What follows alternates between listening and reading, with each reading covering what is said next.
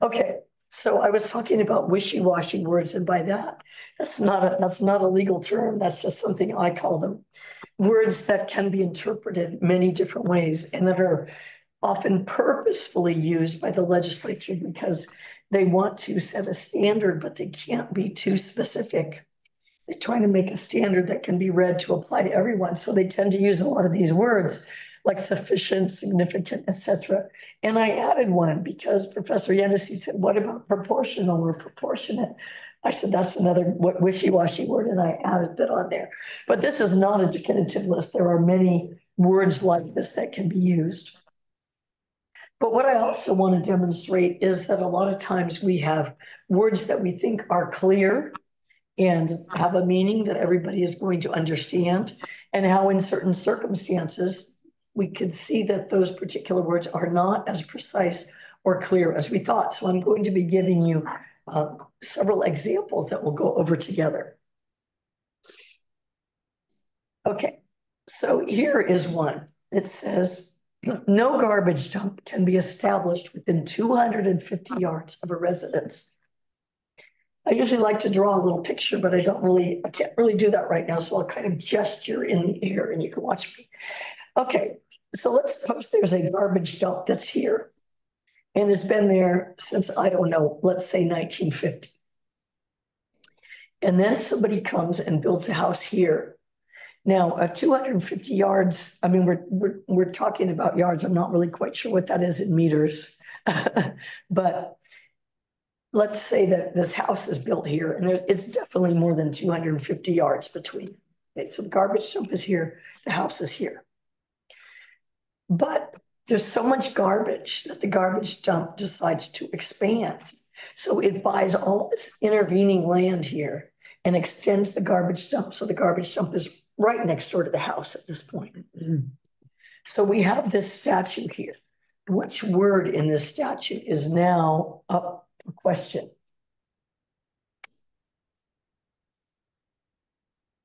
Anybody have any idea?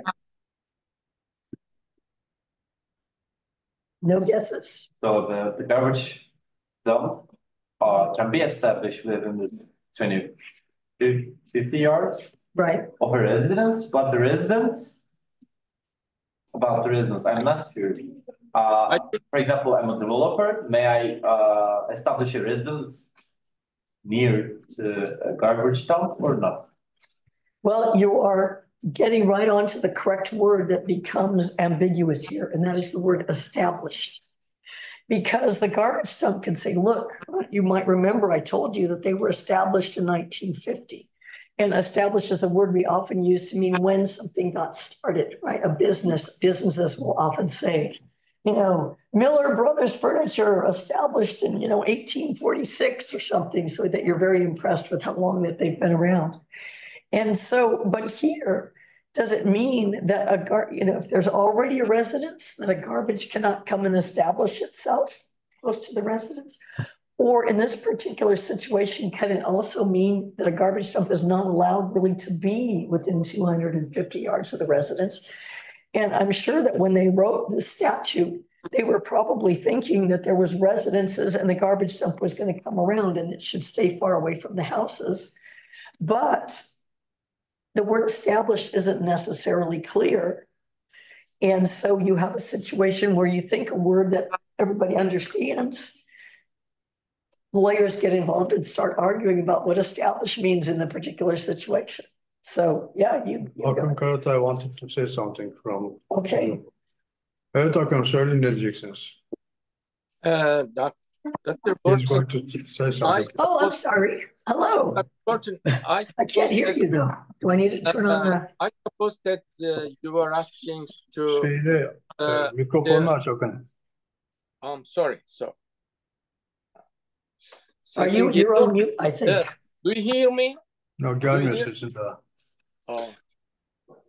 Hocam, Zoom'daki seste sorun olabilir mi? Yok ama bizim buradan çıkacak ses. Buradan gelmiyor ses. Ben Akın Bey'i duyuyorum ama siz duyamıyorsunuz. Sanırım Zoom'da böyle bir biz sorun. Oradan online duyuyoruz. kişiler geldi oradan.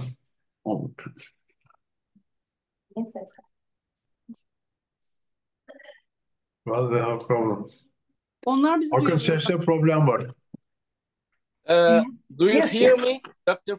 Yenisey? Do you hear me? Evet.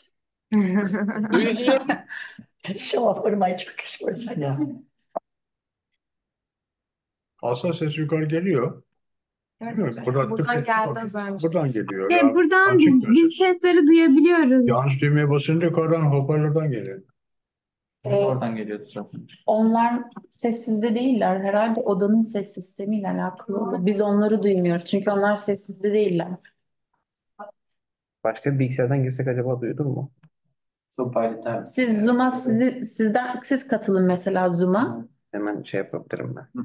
Sorry, he's trying to log in from another computer so that we could Okay. hear them. Now, how do I, there's two messages. Is that what that little two means? In the chat box. Yes, where's the chat? Burak sen de Zoom'a git. Chat'ten bir şey varsa söyle bize. Hemen giriyorum hocam. Yeah, If you come out, like, because it's MacBook, I'm not really. If you just come out of this whole thing, then when I miss everybody, we go away. we can go back to that. So I do this one. That would finish. Ali bir konuşmayı deneyebilir misin? Alman lazım bize. Hold on a second. Sana geliyor mu ses? Hocam Sana da geldi. yok hocam. Akın Bey şu an konuşmuyor. Bir mega on. It's just true. You're magic. You're magic. Here we can see. All right, you got that. You got to it. Now, see who says what?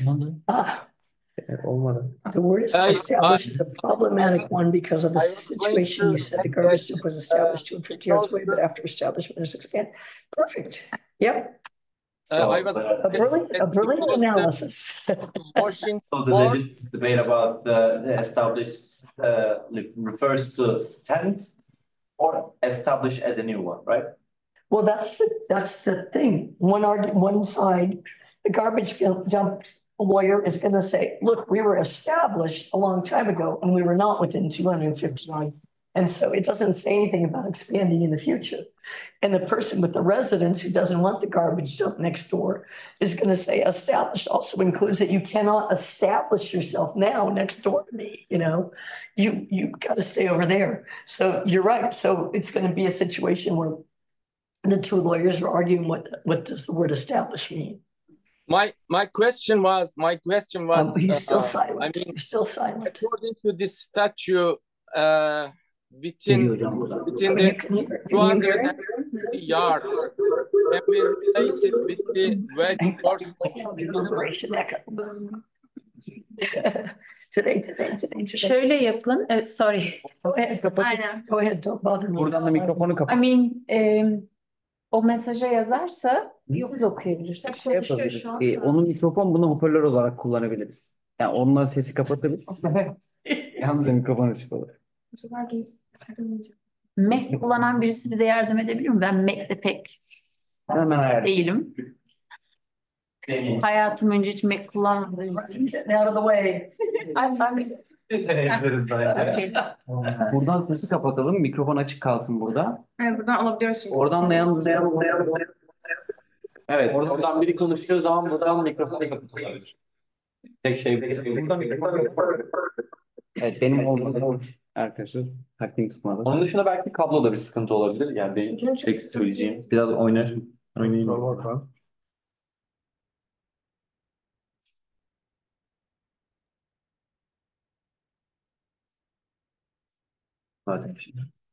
It is clear that machines are already destroying us. Yes, indeed. Another version of Matrix. They've been destroying us for a while, I think. Yeah. And they're ganging up on us. Mikrofon açık. Ses de açık. Siz toplantıya katıldınız mı? Evet toplantıdayım. O mesajı yazıyorlar ya soruları ya da Evet. yorumları. Onların adını siz Tabii. okuyabilirsiniz. Tabii olur. Leslie Hanım'a öyle en kötü öyle yapın. Şekilde de olur. Tamam.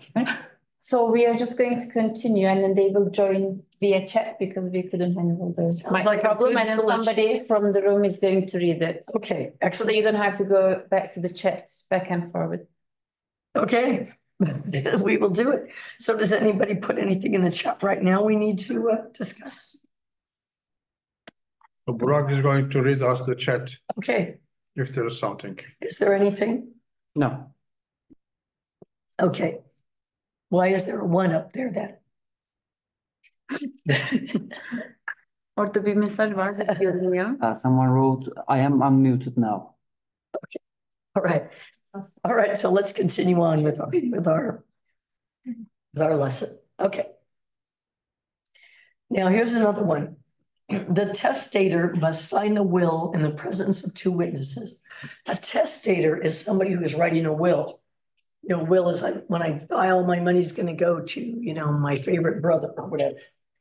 We call him a testator or her a testator because we used to call that document my last will and testament. Really old-fashioned term. Nowadays, we usually just call it a will because there's no reason to add and testament to the description. But we still call the person who's making the will the testator. Okay. So we have the testator must sign the will in the presence of 2 witnesses, which sounds very straightforward. But let me give you a fact situation. Let's suppose Mr. Smith has his will. His lawyer has written it up for him and typed it out and whatever, and said, okay, you need to take this home, and then you need to get 2 witnesses, and you need to sign the will, and the 2 witnesses need to sign the will, and then it'll be valid. So he says, okay. So he puts the will on his dining room table, and he goes and he opens the front door, and he sees his 2 neighbors. He's got Mrs. A on one side and Mrs. B on the other side. And he says, Mrs. A and B, will you please come into my house and sign my will? I need to have 2 witnesses to my will. And they say, of course, we're happy to help. So they come in the house. So Mrs. A is in the dining room with Mr. Smith, and Mrs. B is in the living room hanging up her coat. And Mr. Smith signs the will, and so does Mrs. A. And then Mrs. B comes in the room and she signs. Okay. So let's say now there's always somebody who's unhappy that they weren't mentioned in the will. That person wants to contest the will. So you can go to court and say, there's something wrong with the will. The court doesn't need to follow it. You know, give the money to me instead. So which word in this sentence is now the vague wishy-washy word? I think it's presence, because in this example, you clarify that one person was just dropping their code.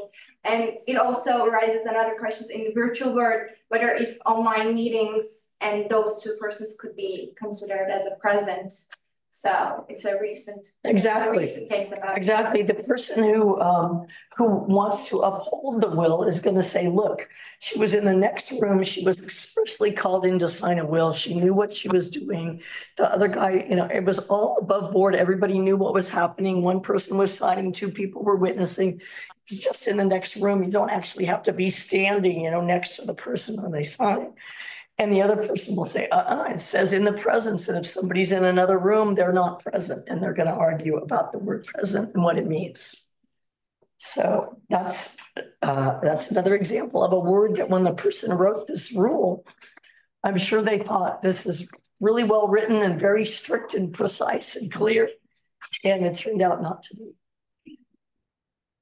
So I'm going to talk a little bit about what we call the canons of statutory interpretation. Okay, there's a chat. So there's a chat thing, I think, new chat. So let's see what it is.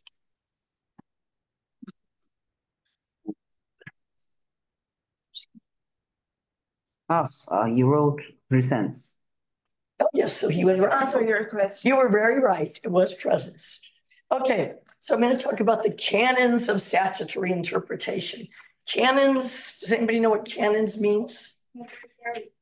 They have goals of that are also used during the They're basically rules or principles to follow, right? We also have the word canon with 2 N's, which was the thing you shoot in the war in the old-fashioned days. Okay, so we have situations come up with how to read statutes and the way things are written and the way that things are worded. And so we've come up with some sort of general rules that we think about when we're trying to figure out what is meant by particular language. So I'm just going to go over some of them. with you just for fun. So here's an example. Ministers, actors, and carpenters cannot work in this jurisdiction without a license. Okay. What about a cobbler? A cobbler is a person who makes and fixes shoes.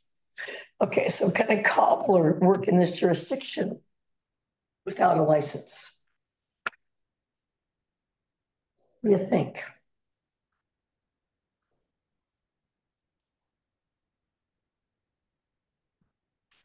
Is a cobbler named in the list? No. No. So this is what we call either an exclusive list or an exhaustive list. And it means that everything that is meant on here means just the things that are meant here. So if you're not a minister or an actor or a carpenter, you can work in this jurisdiction without a license, assuming there aren't different other laws that apply to, cobblers. So the rule is when you have a list that names specific things and doesn't have any additional language about other people, that it's just going to apply to people that's mentioned, and it has a fancy Latin little expression that goes with it.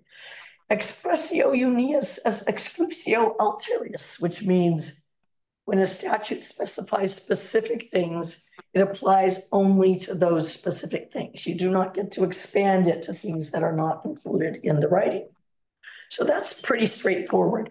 That's not usually where the problems arise. The problems arise when you have language like this. A custom certificate is required for fruits, vegetables, plants, and other things. Okay. Does it apply to a guitar?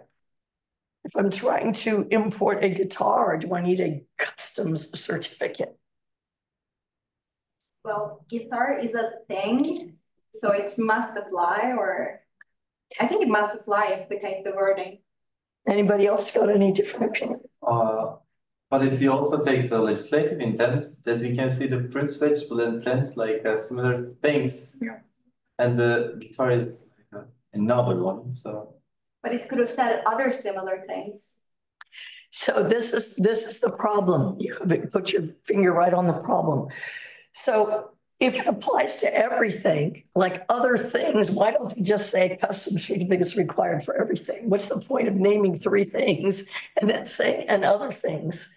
So the way that the law has approached this is to say, when you've listed 3 specific things like this, and you put and other things, it is to be interpreted to mean and other similar things, other like things. They call that the principle of ad justum generis. We just say it's other like things because otherwise it would not make any sense. I mean, you could just always just add and other things, and then it would come down to what is the purpose of naming 3 specific things if the law applies to everything. It's also an example of really poor writing. I mean, you should write to say what you mean and mean what you say and not throw in these sort of nonsense things that end up not really making any sense. So we'll see. Some of students answered also. Ali said, no, I don't think so. The meaning of the sentence is important too. And Sevgi, other things need to be similar to the examples maybe. Yeah, so he agrees that other things need to be similar, and that is definitely the way courts have seen it. Now, sometimes it gets interesting. Okay, what do we mean by other like things? So here's one. We had this was a real statute. It's illegal to transport obscene newspapers, letters, pictures, motion pictures, and other obscene materials. So obscene, I put the definition up here of obscene means offensive to morality or decency, indecent, depraved, obscene language, causing uncontrolled sexual desire, abominable, disgusting, and repulsive. We actually had a different case in front of the Supreme Court once, and they were trying to define what obscene meant in the context of something that they were trying to ban. And one of the Supreme Court justices, I used to know which one, but I don't remember anymore. He was really famous because what he said in his opinion was, I don't know how to explain obscene, but I know it when I see it. Which I think is hilarious.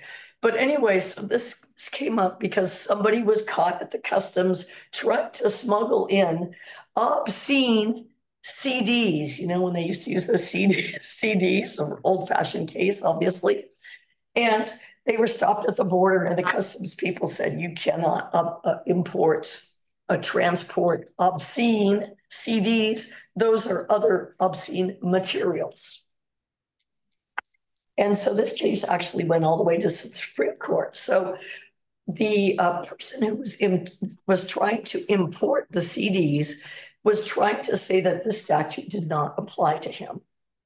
And he was saying, we agree that it means other like obscene materials, but what are other like materials? He said, my materials are not like the other things up here. And what do you think his argument was?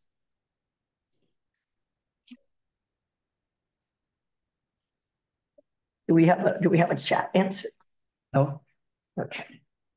Nobody knows what his argument is. Let's just pretend you're representing this guy. You're trying to get his obscene CDs into the country. I don't know what they're doing on these obscene CDs, talking dirty or something. I have no idea. But you're representing him, and you go in there and you want to argue that he gets to import these things. And so you need to say that it's not an other like thing, because if it was, you know, because this applies to other like things, and you're going to say, my thing is not like those others. What are you going to say? So the CD itself is not an obscene material. The data in it is an obscene material. So. Oh, that's interesting. Okay, that's very interesting. But wouldn't you be able to make that same article about newspapers and letters and pictures and motion pictures? Alex? Maybe we can say that since they're all, I'm not sure about the motion pictures though, but they're all printed things. CD is just a material that needs another. Yes, that was exactly what his argument was. And he actually made it all the way to the Supreme Court. The lower courts below were like, the first court, I think, said, no, it includes the CDs. And then the appellate court said, it doesn't. And then so it finally had to go all the way up to the Supreme Court. And the Supreme Court said, no, we think that a CD is considered other materials, even though it's auditory and the other things on the list are visual. But you can see how, you know, these things get really interesting about how do you interpret them and what are other like things. Take a look at this one. Martin's moving into a new apartment and he wants to bring his pet snake. The lease states, this lease prohibits dogs, cats, and other pets from the premises. So one of the things that I wonder as a writer is, why wouldn't you just say this lease prohibits pets from the premises? Why do you say dogs, cats, and other pets, first of all? So just as a matter of drafting, was there a reason that they specifically said dogs, cats, and then said other pets, as opposed to just saying no pets are allowed? But the way they phrased it here, dogs, cats, and other pets, means that it has to be interpreted as meaning other like pets, right? So the question is a snake like a dog or a cat? I don't think so. What do you think? I don't think so. You don't think so? Why not? I mean, because snake has no 4 legs. Or something. Yeah, snake has no legs. I mean, has any of you know anybody who has a pet snake? I have known someone who has a pet snake. I've actually held the snake. A big old thing too. But, and so I do know some people, and there are people who have pets as snakes. I mean, snakes as pets. But I don't know the answer to this. I think you could argue it both ways. I think most people, when they think of pets, immediately thinks of dogs and cats, you know. Maybe guinea pigs. Do people have guinea pigs over here? Yeah. So, but I don't know, people really think immediately of snakes. So, you know, I don't know. I don't know the answer. I'm just posing the question. Here's one that actually has an answer. This came from a real case. So Martha, a widow, died, leaving a large estate, but no will. So she did not have a will signed by 2 witnesses or otherwise. She had no will. So she has a biological daughter born while she was married. It says she's a widow, so her husband died. She has an illegitimate daughter. Do you guys know what illegitimate means? So is it not recognized by the father or? It's sort of illegitimate is a very old-fashioned word that we have, at least in the US, we now have tried to write it out of the law. But it means somebody who's born when their parents weren't married, which used to be like really you were discriminated against. It was horrible because you had nothing to do with it. But anyway, this is an old law and it said, okay, we're going to see the law in a second. But anyway, so she has an illegitimate daughter. So in other words, she had a child before she was married to the husband.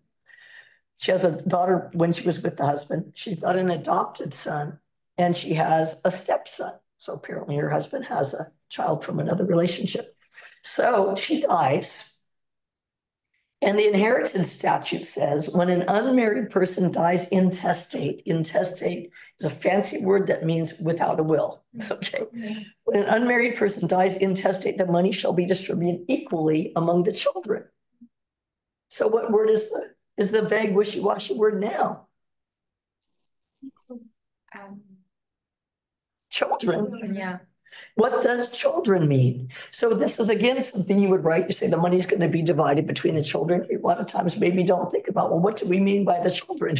You know, do we mean the legitimate children, the illegitimate children? Do we include the adopted children? Do we include the stepchildren?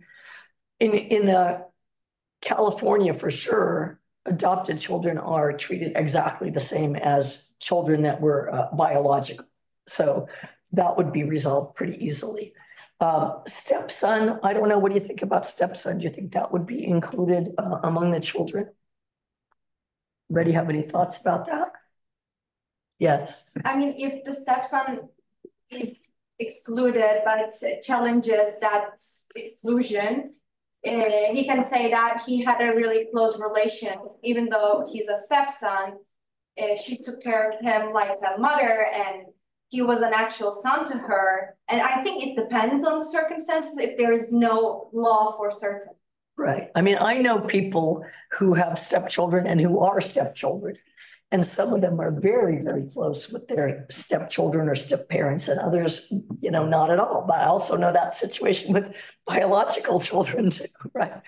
So it raises the issue of what children means. Now, in most states, a stepson would not be considered automatically to be a child of the family. But I think you're right. If she had a very close relationship with the stepson and treated him pretty much the same as the other children, he might have a good argument that he is included in children. But it's just another example, really, of the fact that a word like children that you would think would be pretty straightforward can also have more than one meaning. Do we have any new chats? For the previous question, we have an answer, I think, Yeah. for the snake question. Oh, the snake. All right, let's hear about the snake. Could be emotional animal, emotional support animal. Oh my gosh, do you guys have that here? The emotional support animals? Okay, so we used to have rules about, we called them seeing eye dogs. So people who were blind would have a dog that they would keep with them, and they'd have a special kind of handle and the dog would lead them around. And then we also started having people were able to use dogs for other situations, like maybe they were deaf or maybe they couldn't pick things up and whatever. So the role of the dog that was helped people with physical disabilities kind of expanded. Then people started saying, well, I don't have a physical disability, but I'm a very nervous person. And when my dog is with me, it calms me down. And so my dog is an emotional support dog. And I should be allowed to bring my emotional support dog, just like the person who's blind should be able to bring their guide dog.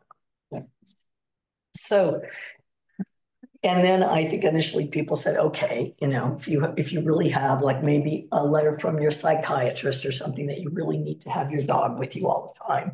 Or more often it would arise from you wanted to move into an apartment that didn't allow dogs.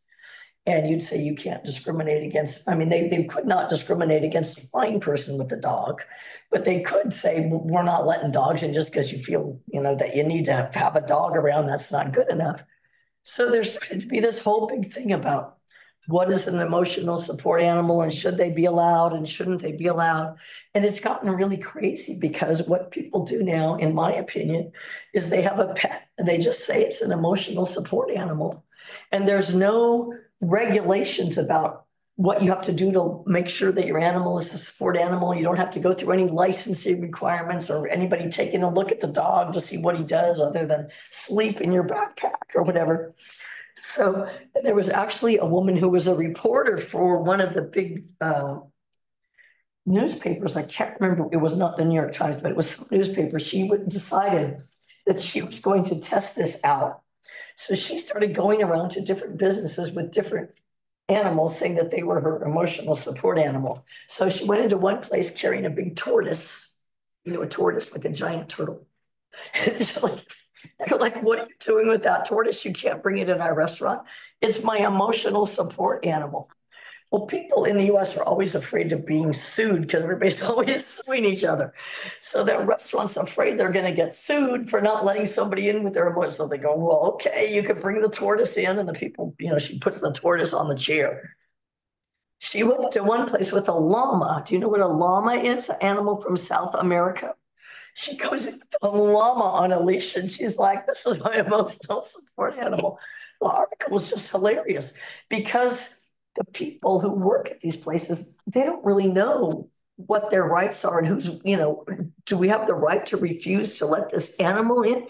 Do we have to ask for some paperwork to show that what do we do? So it's gotten completely out of hand. Everybody goes around, they want to take their dog somewhere. They say it's an emotional support dog.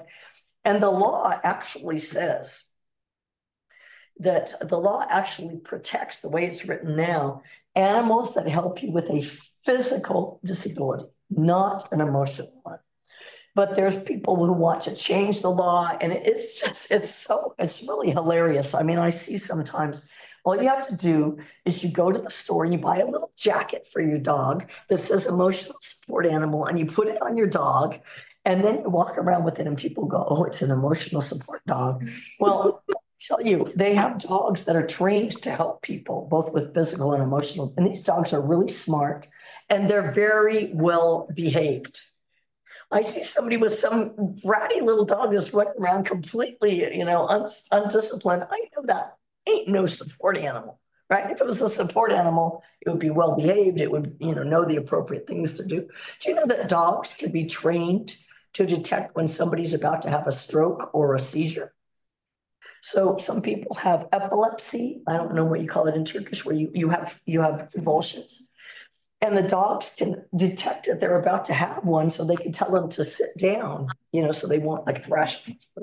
Dogs are pretty smart. But anyway, so this whole emotional support animal, that's a very good question, whoever brought it about. But it's just crazy. There's not sufficient regulation. And I think what we need to do is decide whether we're going to just allow people to bring their pets places and not have to lie about the fact that they're an emotional support animal, or whether we're going to have to just have strict laws defining what kind of animals qualify and what kind of animals don't qualify. So right now it's just absolutely crazy. So I've probably gone on too long about this, but I just find it hilarious. Every time my husband and I are walking down the street and we see some dog in his little emotional support jacket, I say to my husband, yeah, right, that's really an emotional support animal. I don't believe it for a second. Okay, so I'm all get off my high horse, as we say. When you're doing this, we say you're on your high horse. Do you guys have that expression? Like up on my horse thinking I'm looking down on everybody. So I'm going to get off my high horse. Okay, so let's get to the next one. Okay, so here's one. Lewis wrote a will leaving everything to his girlfriend. His children are upset and they want to contest the will. They want to say that the will is no good. The will was properly signed and witnessed by two people, like we talked about, everybody in each other's presence. There was no question about that. And it listed the date as 2020. And here's what the statute says. We're trying to figure out if this is a valid will or not. The statute says a will must be signed and dated by the testator. So we know who the testator is, the person writing the will. Okay, so which word in this statute is now vague? Does anybody else want to answer the question? I hate to just call on the same person all the time, but if the rest of you are going to be shy, I'm not going to cold call. Okay. All right. Well, Alex, tell us. Dated, maybe, because Dated. if it's the exact date or just the day of the week or the year. So If I told you to sign something, let's say I passed around a sign-up sheet or something and I said, sign your name and date it, would you just write 2024? But I might have written only the today's 3rd January. And not 2025, because we all know it's 2024. Yeah, I mean, that's interesting, isn't it? So the question is going to be whether that's going to be sufficiently, if that really is dated. The girlfriend's going to say, yeah, it's dated. And the kids are going to say, no, that's not a sufficient date. And the court's going to have to decide what dated means in this situation. I personally think it's not going to be enough, because I think one of the reasons they want the will to be dated is so they can see, they can look back and they can see, like, if you, for example, got Alzheimer's, Alzheimer's where you don't know what you're doing anymore. If they find out that you signed it when you had Alzheimer's, they're going to say it wasn't a valid will because you're supposed to be in, good mind and whatever. So that's one of the reasons that they want to have it dated. They want to know what like mental state or physical state you were in at the time you wrote it. And just putting a year is not enough. But I'm getting into the reason behind the statute. And as I mentioned last time, there are different ways of looking at it. And one way is the literalist rule, where you say, we look at what it says. We're not going to worry about what the legislature meant or why they put 20, why they put it. We're just going to look, it says dated. Dated is commonly known to mean month, date, and year. And this is not it.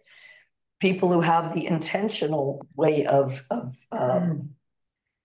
interpretation will look at the intent behind, well, what was the intent behind the law? Why did they have the date? And does this date fulfill that? So that, again, there's all kinds of ways to look at things. Okay, take a look at this one. The plaintiff's buildings were damaged by the underground construction of a rapid transit system.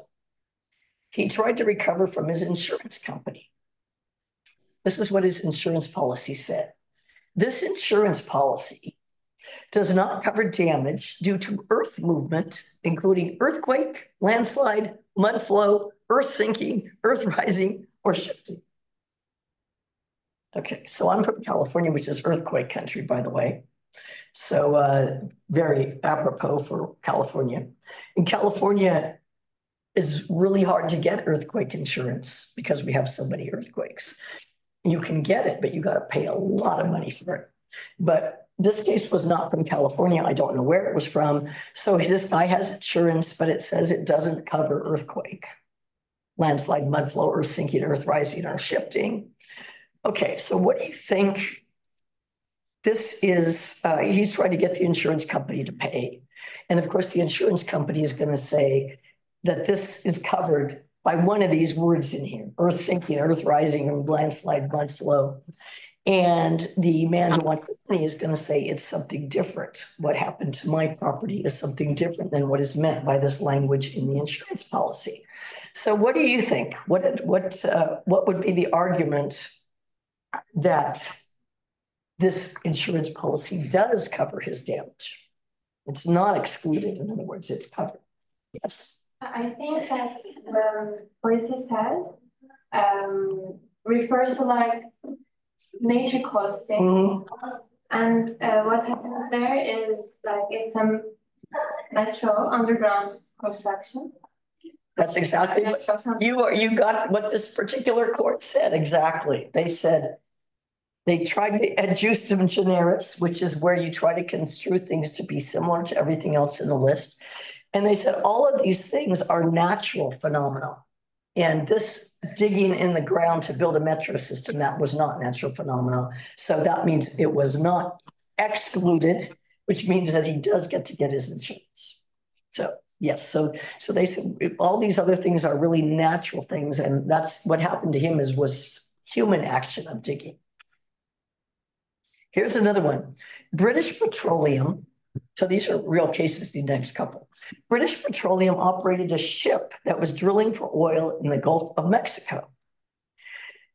So British Petroleum had an on-site administrator. So they had a guy there that was supposed to be, in charge of things. And he was like an office kind of guy. He was like, some kind of vice president, or we say somebody was a high mucky muck. That means somebody that was a big guy in the company, right? So he was not like the guy that goes out there and digs himself. He was an administrator. So the administrator is there and he didn't know what he was doing. So as a result of his negligence, the ship exploded and 11 men were killed. So the government has this law, which I did not even know existed. They have a specific federal law, usually murder and death and torts and all that is state law. But they actually have a federal law for manslaughter of seamen. Special rule. If you kill seamen, then, we got this special murder rule. Actually, manslaughter. Manslaughter is a lesser form of murder. Okay. But the statute says every captain, engineer, pilot, or other person employed by any steamship or vessel whose negligence causes the death of a seaman is guilty of manslaughter. Okay. So this guy from headquarters, he was not a captain. He was not an engineer. He was not a pilot. But he was another person employed on the steamship. But so is the janitor and the person that stokes the boiler and whatever, whatever all those, there's all kinds of employees, right? So they were trying to figure out whether this government official could be fit within this somehow. And they said, well, we can't really interpret it to mean anybody employed on the steamship because that would just be too broad, right? The person who swaps the deck, he's not, he can't be held responsible. So how do you think they tried to find the commonality? So they said, what is the commonality between being a captain, an engineer, and a pilot? And if anybody else is covered, they should be a like person or a person that has sort of a commonality with these other people that are on the list. And how could we describe this on-site administrator so that he has something in common with the captain, engineer, and pilot? Yes. So if you're a captain, engineer, or pilot, your job is to run the steamboat or vessel. Mm-hmm. So if you're like one of the administrators, it's not your job to run it. It's your job to assist them by their running it. So what do you think then? Should the guy be found guilty of manslaughter or not? I don't think so because it's also not a seaman. I wouldn't call that. So well, the 11 men who were killed were the seamen, not the guy who, not the mucky muck. Oh, okay. He lived. he lived to see another day and commit some more negligence, probably. No, okay. So here's what the court said: control over the seamen. Yes, they used the word responsible, but control would work just as well. They said what they're talking about is someone who's responsible. This is kind of what you said, except they came out the other way. They said he is responsible. The court said basically the captain, the engineer, and the pilot, those are people that are responsible being the word, for the operation, equipment, or navigation of the vessel. So it wouldn't apply to the janitor or the guy who stokes the boiler, but it would apply to the on-site administrator who is supposed to be there to be responsible for the smooth running of the operation. So they said it does cover him, but it would not cover, just because it says or other person employed on the steamship, it would not cover everybody that's employed on the steamship. So it's an example of taking this really broad language that sort of says, or anybody else, what's the point of naming these people if it's also going to include anybody else? Yes, we have a comment? Okay. Question. Captain and pilots have a bigger responsibility, but the on-site administrator has not that power. Well, the court says, basically he's above those guys, right? So if those guys are going to be responsible, I would think the guy that's above them is going to be responsible too, right? I mean, I just sort of picture this guy, you know, somebody comes out from headquarters and he's a pencil pusher and he doesn't know anything about running. And I mean, this is what I picture in my mind. I don't know if this is true or not. And he probably thinks he's, you know, knows what he's doing and he's a big shot and he really doesn't know what he's doing. And as a result, tragically, people end up dying. So anyway, I'm pretty sure he was convicted. It's been a long time since I read this, 2015. Anyway, so once they decided, yes, it could apply to him, then of course they had to have the trial about whether he was responsible and whether he was negligent and whatever. Okay, here's one I really like. Okay, a fisherman caught a lot of fish in violation of federal law. So federal law says that you can only fish in certain places at certain times, and also that you have to have fish that are a certain size, and if they're too small, you're supposed to put them back in the water and not take them. So he caught a bunch of undersized fish that were too small and he wasn't supposed to keep them. So he sees the feds coming. So he takes all the fish and throws it back in the water. So there's no evidence, right? The evidence is all thrown away now. So they charged him with it. What are we going to charge him with, you know? Okay, let's charge him under this one. It's illegal to destroy or conceal any record, document, or tangible object with the intent to impede a federal investigation. So they're saying he destroyed or concealed the fish in order to impede a federal investigation, right? But it says record, document, or tangible object. Tangible means something you can touch, right? A fish is a tangible object, right? So he's saying, the government's saying, look, he destroyed this tangible object and we should, excuse me, he should be, you know, guilty. He violated this law. What do you think?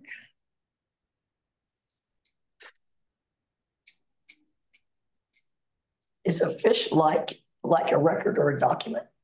Yes. I will hope that they commented or as an end. Or what? As an end. As an end? A and D. At. So they think that the record documents and tangible object. Oh, you're looking at the or and or. That's what you're looking at. Okay. Well, let me tell you what they said. They said a tangible object under this statute must be an object used to record or preserve information. Because this statute was actually written for people who were going to start destroying their records when the feds come up, people are going to throw fish back in the sea. So they said, sorry, he's not covered by this one.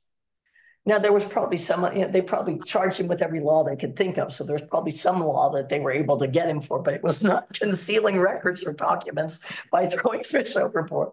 I really think that's hilarious. Okay. I have a strange sense of humor sometimes. I sit here and laugh at myself and everybody goes, yeah, that wasn't very funny. Okay. This is an actual Michigan statute. And I just put this up there to show you how lawyers, most statutes are written by lawyers or legislatures, a lot of them are lawyers, and they think they're so clever putting in, all these extra words and whatever. So look at this. No one is allowed in this public park for the purpose of fishing, hunting, trapping, camping, hiking, sightseeing, motorcycling, snowmobiling, or any other outdoor recreational use or trail use. Think they forgot anything? Why don't they just say for any purpose whatsoever? Or even better, no entry. No entry. Why? So, that's another thing. Don't think, well, I need to be so precise that I need to write like every word in the dictionary and I need to get out my I can't even see the word. Do you know what a thesaurus is? It's a book that gives you synonyms.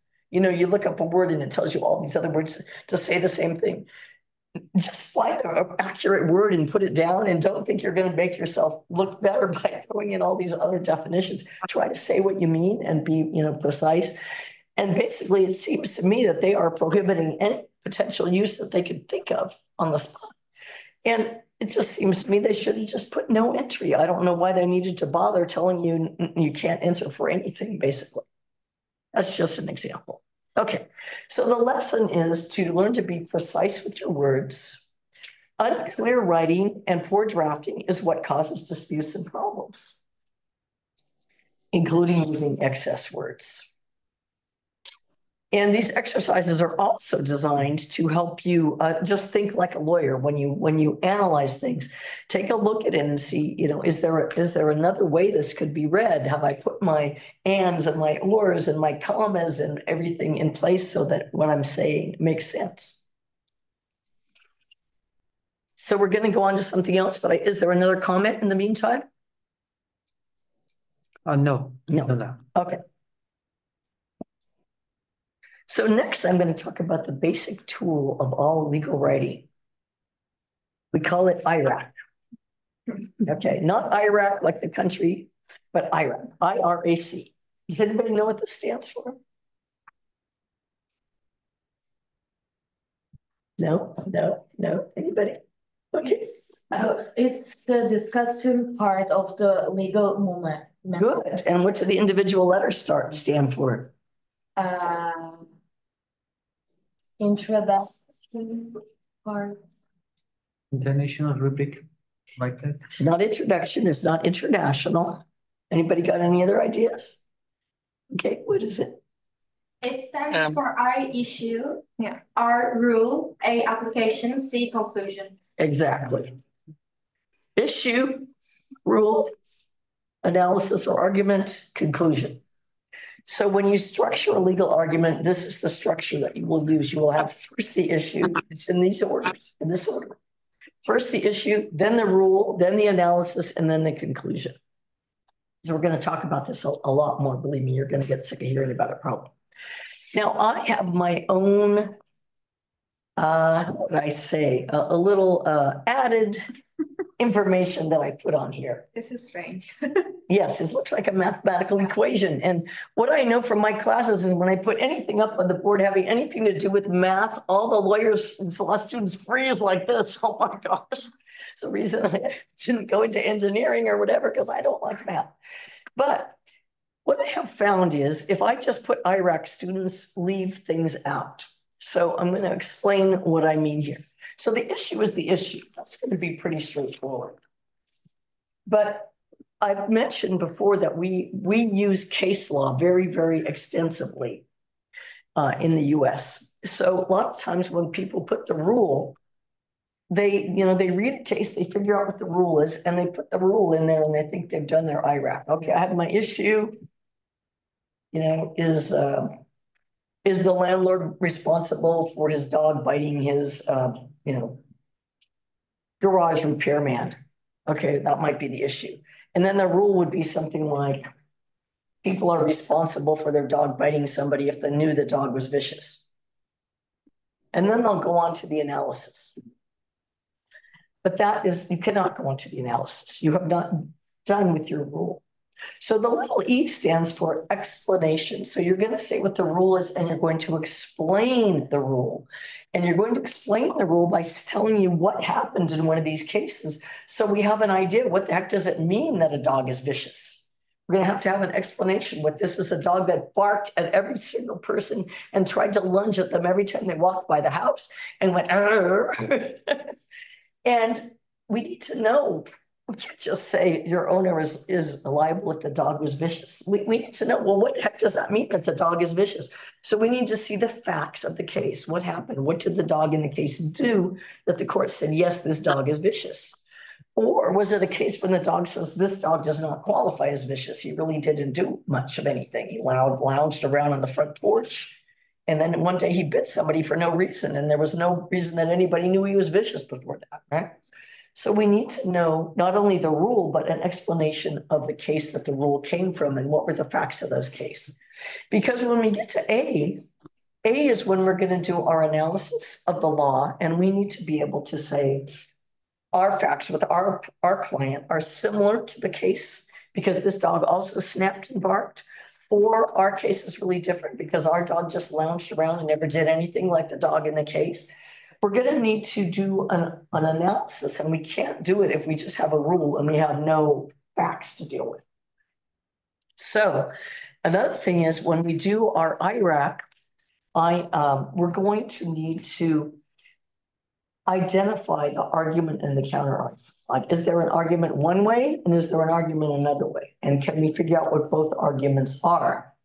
So that's why I have the A+ and the A-, because it means you're going to do your analysis one way, and then you're going to do what the opposite analysis would be. What is the other side going to argue? And then you're going to conclude, and the conclusion is not going to be, I don't know, I've identified two different ways of looking at it, and so there you go, I give up, I don't know what's going to happen. No, in the conclusion, you're going to say, I have thought this through and analyzed it, and I really think position A is a stronger position than position B.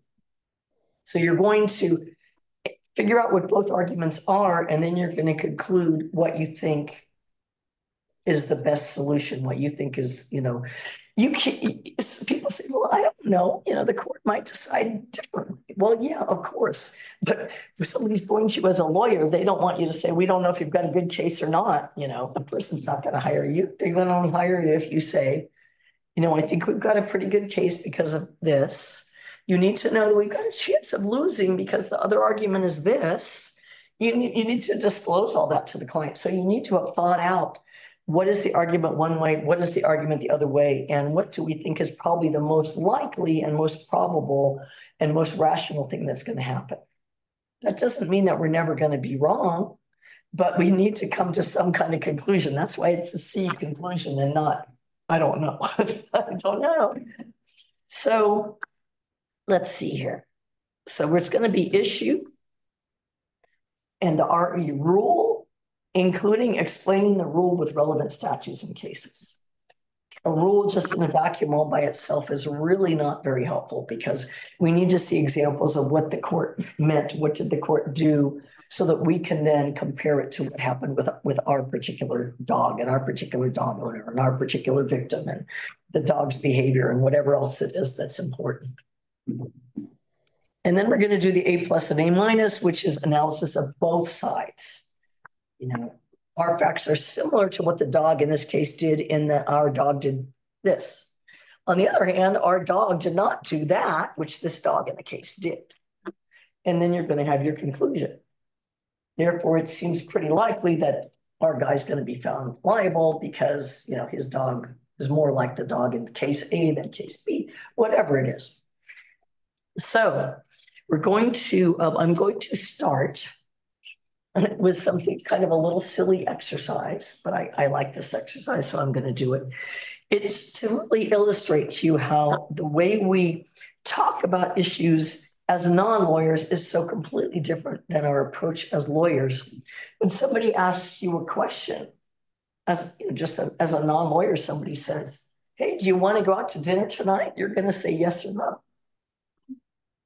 That's not what you're going to do if you're a lawyer. You've got to. The issue is, shall I go to dinner? Well, my rule is I only go to dinner on work nights if I'm going to be home by 9 or whatever your rule is, right? And you're going to tell a person the rule and they're going to say, yeah, okay, fine, just tell me whether you're going to dinner or not. Wait a minute, now I need to analyze whether I will be home at 9 or I won't be home at 9. So I'm going to do this with a movie. So it's a kid's movie, Beauty and the Beast. Has anybody seen Beauty and the Beast? Okay. So I'm going to describe it in case some of you haven't seen it. So Beauty and the Beast, very old fashioned, fairy tale, whatever you want to call it, this hundreds of years old. So basically an arrogant prince is turned into a hideous beast and he has to stay that way until he learns love and compassion. Right. There's a beautiful young woman who ends up meeting him and he's very beastly to her at first because he's a beast. But eventually he wins her love and he turns back into a prince. Okay, this is the story. But first there are adventures with wolves and angry villagers and knife fights and all kinds of other stuff in between the beginning and the end of the movie. So let's suppose, I'm going to do Beauty and the Beast IRAC. Let's suppose I have a little niece named Julie. And one of my friends says, hey, I'd like to take your little niece with me to go see Beauty and the Beast. Is that okay with you? Let's say I'm babysitting, so I'm responsible. So I go, I don't say yes or no. Yes, she can go to the movie with you. No, she can't, which is what you would expect. I instead say, my rule is that Julie can only go to a movie that has a strong female character. So the person says, yeah, okay, is she going to the movie with me or not? Wait a minute, I can't just tell you the rule. I've got to explain the rule and apply it. So I say, at some point she's strong. She's very independent thinker. She reads a lot of books. She's very intelligent, and she continues to read and improve her education, even though the villagers make fun of her. She stands up for what's right. So yeah, she's kind of a strong female character, right? On the other hand, she also has these moments where she's a weak female character. She cries several times. She needs to be rescued a couple times. And I'm saying, so, okay, so my friend's like, yeah, okay, is she going to the movie with me or not? I'm like, well, I'm not through with my IRAC, right? I'm not the real person who's going to say yes or no. I haven't finished my IRAC yet. So then I'm going to say something like, well, the movie features a woman character that's strong more often than she's weak. So yeah, I guess that really features a strong woman character. So yes, she can go see the movie. Okay. This is IRAC. This is what we need to learn to do in our legal writing that we don't do in everyday life. And every day we're so anxious to answer the question that we don't want to go through the analysis, or we assume that the person who's reading, let's say this is written down, who's going to read our analysis already knows, all of this. We don't need to really explain it all.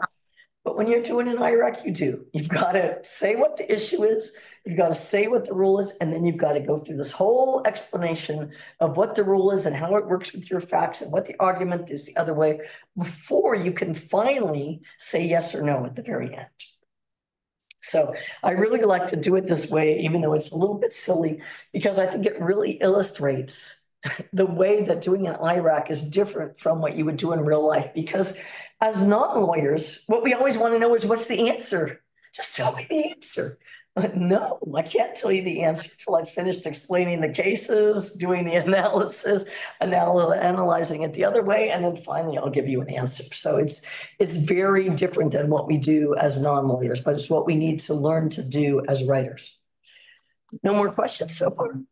Okay, so remember that the facts are important. You'll notice that I used facts. I talked about her crying and her being an independent thinker and her reading the books and her, needing to be rescued and the whole bit. So we're going to always be using the facts that were in the cases and comparing them to our facts. That's a major, major part of the RAC.